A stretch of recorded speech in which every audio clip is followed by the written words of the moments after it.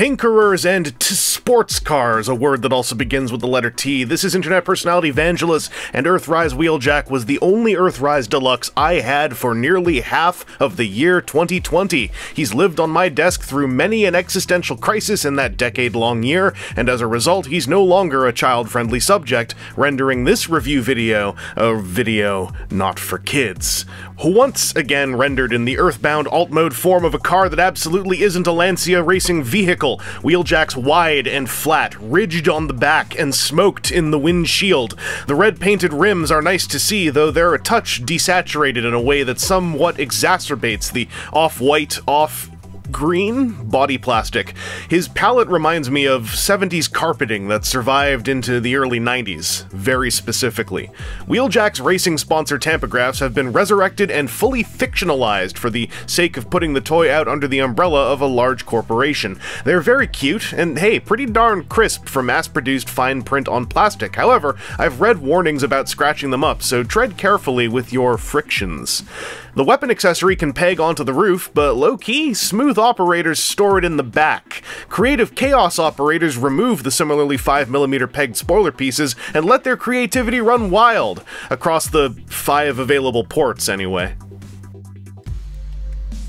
This transformation is a delightful car-robot conversion, pulling chunks of mass from all the right spots on the vehicle and adding a neat torso twist above the actual waist joint to allow the true roof to become a true roof chest. Rocking a sideways version of the Combiner Wars leg extension, or did his own Combiner Wars version do the sideways thing too? I forgot. He's breakdown. Anyway, Wheeljack stumbles at the last second as 2 frontal chunks of windshield fold down, in theory. They can, don't get me wrong, but it's incredibly common for them to twist themselves right off of their mounting pegs. It's a shame, and fairly annoying if you forget that it can happen until it happens, but on the bright side, they can't really fall off once they're inside the calves. By the way, it kind of freaks me out, the idea of having, like, curved, sharp pieces of glass inside your calves. Any of you all have that kind of condition? Let me know. I'm perpetually torn on whether or not Earthrise Wheeljack's forearms are too long. I think they're okay, except for when they look too long. Anyway, this is a solid cartoon toy pastiche Wheeljack, kind of like a cartoon character with toy car chunks on his outlines. His arms did some swivel tricks to reveal black gloves, and that means they have whole wheels on the undersides, but checkmate. His wings use the same backside trick to show off some lovely metallic paint. The head sculpt is sweet, delicious Wheeljackery, silvered up in the right places and punctuated with 2 blue eyes that I wish were a tone or 2 brighter. That shoulder launcher can swap sides as per your pleasure, or simply pop off as a peggable weapon for the sake of weaponizer or modulator custom builds. And for reference, he's got 5mm ports and 3mm pegs in all of the Regulation, Cybertronian, Omnifunctional Modular Battlefield Assault Tech System locations.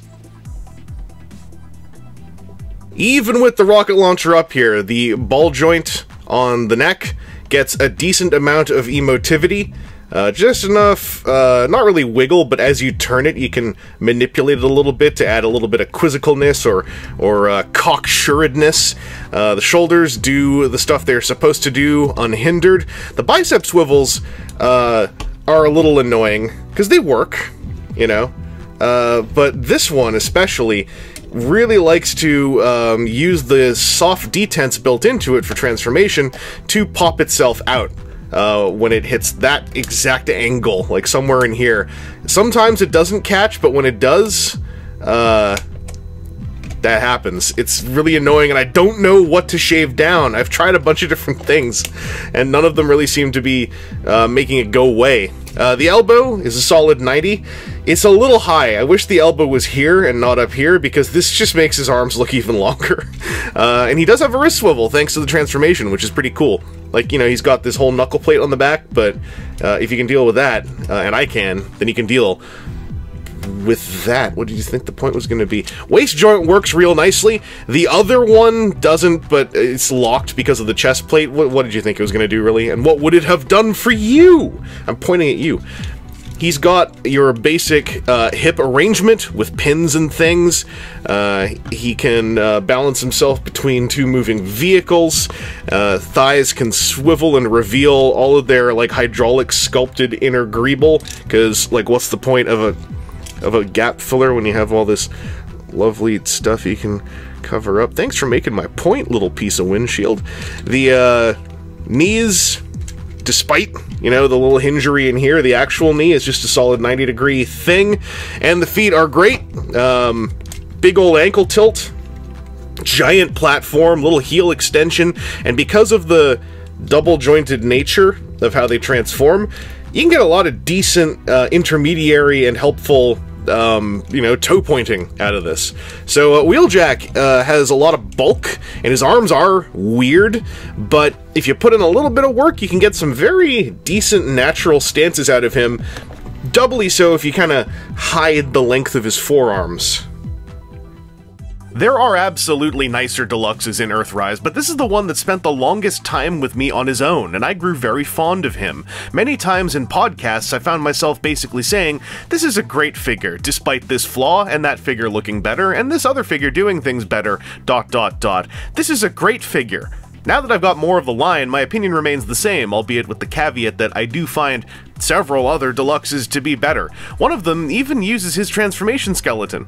Anyway, this has been Internet Personality Vangelus, and I'd like to thank, in particular, all of my Patreon supporters as we enter the second quarter of 2021, mere weeks after April 2020, which was only a few days ago.